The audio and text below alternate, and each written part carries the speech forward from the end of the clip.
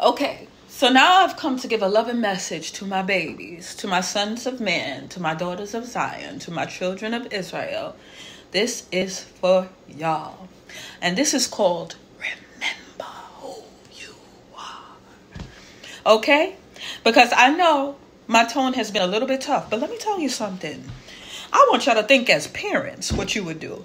You see your children about to run off the cliff, you're like, boy, get your butt over here now. That's what you're seeing me do. You think it's aggressive. You think it's angry because they made you feel like wrath is something crazy here or something never to be felt. But righteous wrath is what the day of the Lord is.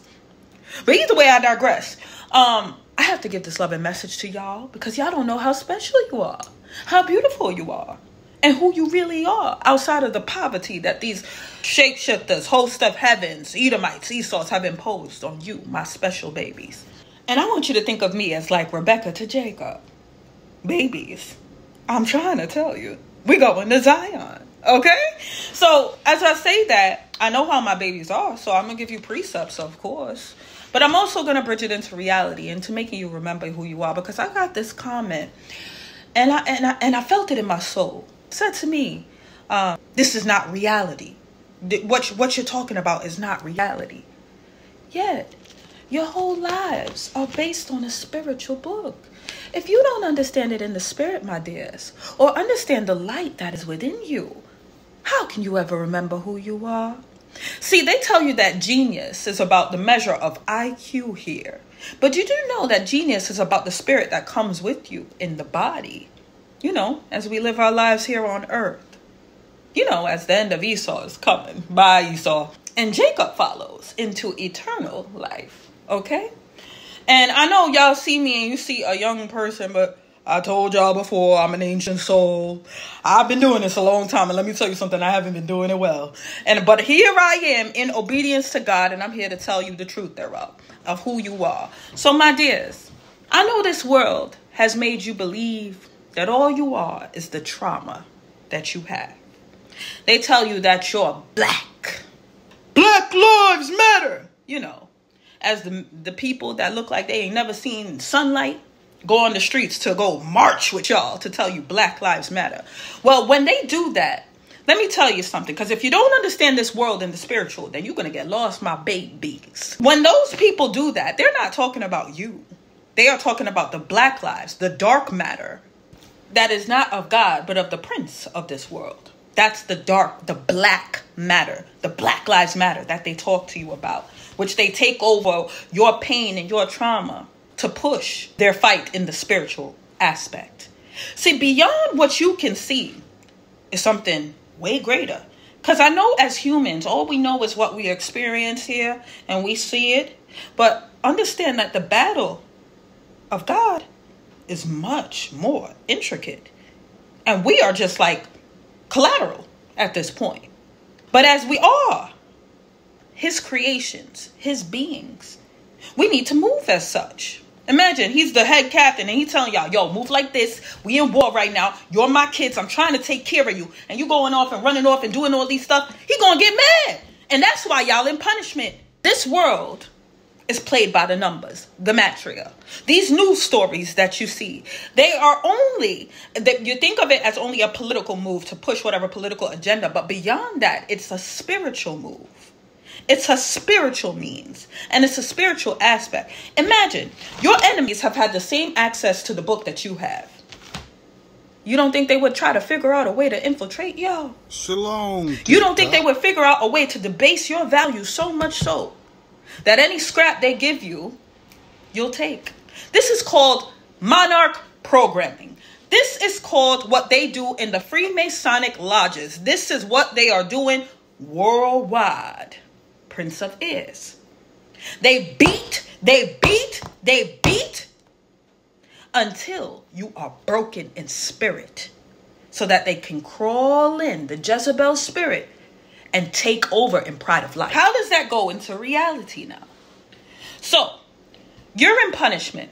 The people that have you in punishment want to keep you. They want to capture you to not make you go to your God. So how do they do that? How do they do that in a way where you can then think it's love, but it is not in fact love? but so much hatred of you that they want to keep you away from who can protect you, really. So what they do is they bring that pride of life into you. While you were in punishment, you have to remember, it is not by the power or wills of these people running around here. Absolutely not. What is a prince to the King of all kings and the Lord of lords? Oh, please. He's just doing his bidding. Because he's trying to get his babies ready, his children ready, to become sons of man, to become true light beings. Remember what an angel is. They are ministering spirits to us. But men, we rise, we ascend. That is the point of you. And this is why I always say, remember who you are. If all you know is your trauma, then you spit in the face of the punishment that God put you in. See, here, they made pride of life so much so that you spit in the faces of his punishment. You take pride in the measures of God's punishment to you. What does that mean? For example, languages, culture, all of that. You take pride in it. But how quickly do you forget that, in fact, it was a punishment? Because again, the children were lacking obedience into what God willed on them. So much so that they thought they could build a tower to go reach up and become like God. You say in your heart you want to become like God. You rise above the stars. And he divided your languages. Yet, you take pride in it now. Now it becomes, why, you're this special person. Pride of life. For example, I want you to think about it in reality. You got a little baby, well, a child, who won't mind you, who won't listen. You say, come here, beat him, put you in punishment, go to the wall right now. They start laughing, keying, joking. And then not only when you take them off of punishment, they go and do it 10 times more. Backsliding Israel, treacherous Judah. That is what it is. You have spit in the face of punishment and taken on the spirit of the Jezebel, the prince of ears. Because you don't understand why you were in punishment. The punishment was to break the pride out of y'all. The very pride of life that you seem to have. And whether it's in the works of your hands or what you perceive as blessings, whether it's your children, God giveth and God taketh away. Always remember where your power generates from. In this AI world and world of tech, we charge what we think is our lives. We make what we think are our lives, but we forget who made us. And this is why when we are away from God, we die. We don't live. This is a matter of remember who you are. Light beings, men. When since did beasts have dominion over man? Oh, dogs. When did you become dogs? Moving like violence, pants hanging off your butts, pride up in the air, nose up in the air. I'm this, I'm that, I'm this. Boy, if you don't sit down, girl, take several seats. Learn why you are here and why you are in punishment. There is nothing grand about this, and you need to understand that. Because everything that you do here, your houses, your ministries, your businesses can be blown down by the breath of God. You know that because you've seen natural disasters in reality, have you not? In a moment, your years of works goes down to the ground. And that's what it is. So why I tell you remember who you are is because right now, the dogs are in charge. The ones who have nothing, that got to beat their heads into walls and do all this other stuff just to say they have wealth. What's wealth if it goes away? And for dogs, I'm like Cruella de Vil. And if my kids want to act like dogs, well, I'll beat a dog like I'm Cruella de Vil. And that's it. That's what it is. That's that aggression that you see. Because you reproof those who you love. But those, y'all said, let them do what they want to do. They do what they want to do. They're going to be gone. They're going to know my wrath, day of the Lord. But what the biggest errors of where you don't remember who you are is that you went away from the obedience of God. And the obedience of God told you that he sent his son. His son, Yahushua HaMashiach, Jesus Christ, Emmanuel, whoever you want to call him. He sent his son. Because it is by sin that these powers, these dogs of this world thought they could have you condemned. Because that's how Satan works.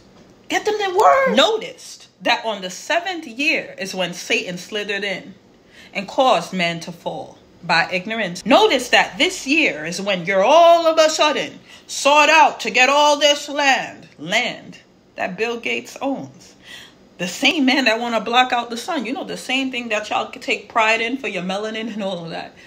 Yeah, he wants to block it out. And he owns those lands that it gave y'all. But I digress. Yeah. And y'all still don't recognize why y'all in punishment, because you don't remember who you are, because you don't remember that you are God's chosen people. Now, I want to talk about movies, because I have to do this. This one is specifically for sons of man, because my heart is for you. In the movies, I want you to look at who they depict as black superheroes. There haven't been much, right? But I want you to think about what they have portrayed. Because as y'all say, y'all can only understand reality and not in a spiritual book. You don't understand the spirit, but I digress. They had two main ones. They had Luke Cage and they had Black Panther. Now, Black Panther went big. It went viral. But let me tell you about it and the truth thereof. Remember in the Old Testament how Samson, how all these great kings were actually powered? Not by some outside source, but by the spirit within. That was of the Most High, the creator of the heavens and the earth. That is how they were powered. But notice how Black Panther movie did extremely well in the box offices. What kind of superhero he was.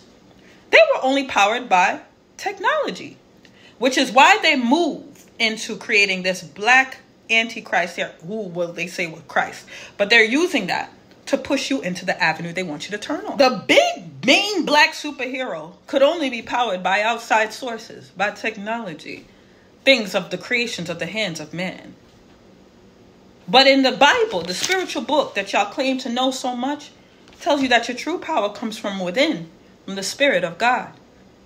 See, if you only understand reality, you only understand what has been imposed on you, because this reality that you see is only an imposition on you. You know that because you have to follow man-made laws, right? You have to operate within a man-made matrix, whether you're your own boss or not. You still got to sign some paperwork so that someone can give you the red light or green light, right? When you don't understand your true essence and who you are, you will think you are a Black Panther, because you need technology in order to power you without turning to God. Notice how they create the white superhero, Superman. He's powered just as is. His powers don't come from an outside source, and he's the ultimate hero. He can fly, he can do all of that. But does that really reflect reality? Superheroes? See, the true superhero is powered by God. And if you are his chosen people and you turn away from who really powers you, in a world that takes your light out of you so that it can live, well, dears, you've chosen the host of heaven, false idols, who need you to sacrifice means of this world to them in order to gain something. I want you to think about the one true God. The one true God. He didn't ask for your offerings. He don't like that. He wants you to be obedient, to humble yourselves, to lament, to cry, to get rid of the pride, and know that you need him. He even said it within the Old Testament. He said, no, don't let them go out because they're going to think it's them. They need to know that it's me powering them. The children of Israel, don't you remember who you are? Man, why would you, as sons of men, because I know what's going on now. I know that Jacob is this now, and you're about to go fight the whiteys. Please. And you don't realize you are just running into a trap. But then again, your only power could come from God. And if he's not your captain, your leader, which is the son he sent, then you will die by the sword. This is why I tell you, remember who you are. Daughters of Zion, remember who you are. You are more than what the fleshly body offers. You are more than child bearers. You are, in fact, supposed to be wisdom and truth to your husbands in a world where they know that the men are the head. So they come to chop off the head, beheading. So they need you as the body to give them the spirit. Daughters of Zion, you are more than the curse of the pain given to you to bear children. You are more than that. When you see your husbands, your sons going off into battle, a battle that you know is not what God truly wants, and you don't say nothing, then you are not a wife. You are not a true woman of God. Because a true woman of God stands on the foundation of truth and helps her husband, helps her mate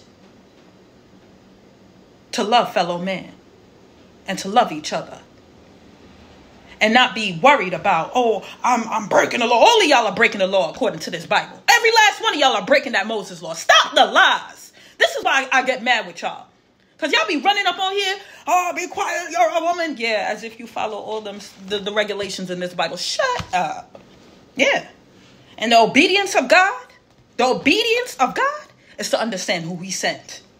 And that is the true obedience that none of y'all seem to go. It's the falling away. See, the falling away, they made you feel like it's a battle per se, like a fight. That's why y'all gonna run out and go fulfill scripture. That's not really what it says. The falling away is y'all running away from God. The falling away of what the truth was and going into your own evil imaginations because you don't remember who you are. Remember, you are light in darkness.